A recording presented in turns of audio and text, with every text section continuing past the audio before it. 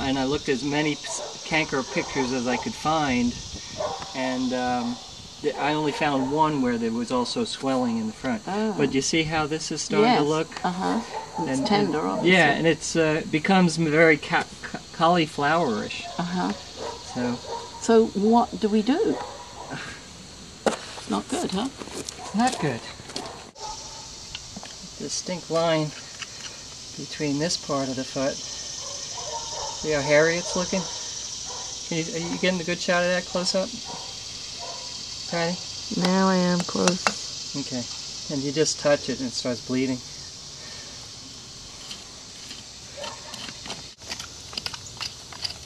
Now I am getting an odor that's different than I normally smell. Someone had described it as a skunky thing. And then, or overly sweet. And I'm starting to maybe discern that kind of odor.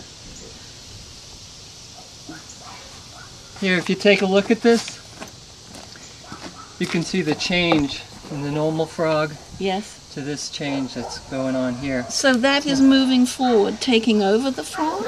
It's almost like a cancer in that it just starts taking over the whole foot. So there are pictures, the whole bottom of the foot.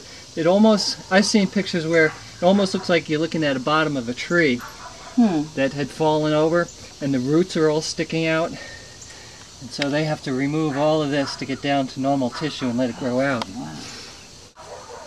So this is beyond my skill set.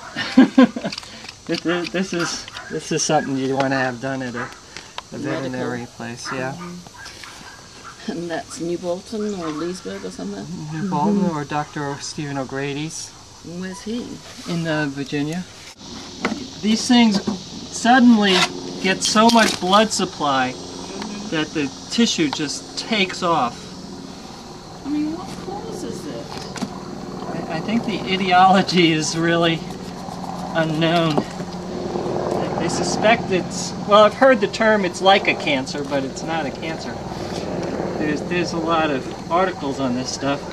This is really the first one I've run into.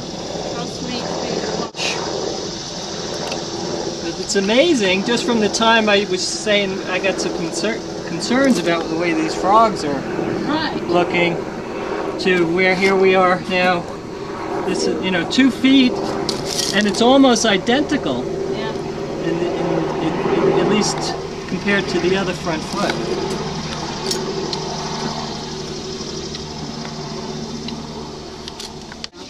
And if you want to talk to Dr. O'Grady, I'm sure he'll talk to you, especially when I update the video and send that to him, because he's interested in what's going on. And he hasn't said any more about the band. Well, he was suspicious about it being canker based on the first video, but we really didn't clean the foot out that much, and the swelling of the coronary band was more like a systemic thing affecting all 4 feet at one time.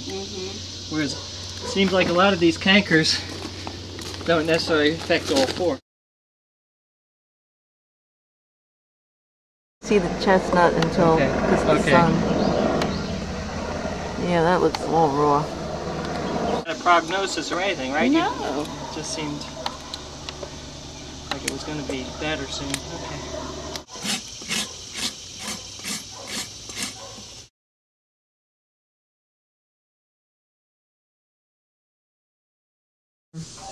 Oh, there it is. I just touched the just touched it and it fell off. The chestnut, and it came off, and it looks pretty raw underneath there. Well, my lower back has been hurting, as you can imagine. Your lower back? Yeah, yes. right. Can you get a close-up of this? Because even between last time and this time, it's becoming very hairy looking. Yes. When I was cleaning her feet, I kept finding, I wasn't sure what it was. Right. As I was cleaning it, it was like spikes of something. Yes. And I was thinking, well, this is hay, but it wasn't. Mm-hmm. No. It's very proliferative tissue with a great blood supply.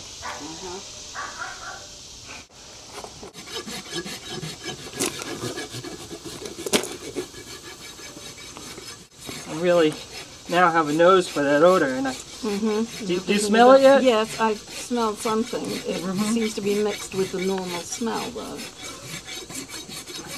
Not See, I don't smell the normal smell anymore. You are a little closer to it then. I'm immune to that. It's something distinctive and different. Now, putting her hoof on that stand isn't bothering her. No. So where is it sitting? You mean the bottom of it? Yeah, I mean, what part is sitting? It's on the front part of the frog right now. Oh, okay. But if you moved it too far forward, then... You want to try that? No, thank you. I'm not into torturing the horse. But, you know, walking around seems pretty normal. Yeah. Anyway. Is it the same? Yes.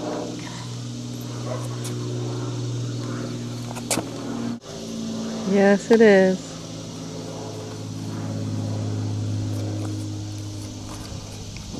You know, it did not look like this 4 weeks ago. Because I would have said, boy, that really looks like Canker. And at the time, it was just looked like the frogs were getting real thrushy and soft and mushy. But it didn't have this, they describe it as a cauliflower appearance. Right, I can remember reading that. But it's, you know, you still have normal frog tissue up in the front of the toe. And it's just shooting down the axis of the frog, it looks like. There's some gruesome video of farriers cutting these things out without tourniquets, just right in the aisle. And there is just blood all over the place. Really? But I mean, is that accepted, or is that... That was probably standard practice, you know, at some point. Farrier come out, cut as much, let it bleed, and try to treat it, and hopefully it'll go away. But I know Dr. O'Grady's got his techniques down for treating these, and you need to talk to him about that. Right. Bruise up in the toe here. Not telling what happened there. Pretty soft. You got a picture of that right there? Mm-hmm. Really soft. So it sort of looks like a stone bruise, but the sole is really soft. I'm wondering if that might turn into something. Now this one looks like it's the earlier stages. It's not hairy, it's just yellow and soft. Oh. And not as big? No, it does. It looks like what it looked like, you know, a couple of weeks ago maybe. Okay. But it's definitely taking over again from the back, moving forward. There's normal frog tissue there. I don't think we can be that stressed at the moment. Good. You're doing a great job up there. Oh, well. This is another suspicious area, because this is sole, but it's sort of soft. A lot of these soft areas might be attributable to how much rain we had last night, but it still looks like a different tissue. See this part here? Focus right here. Wait a minute. This is smooth, but it's getting yellowish and soft. It's not bleeding yet, but that's what the other frogs look like.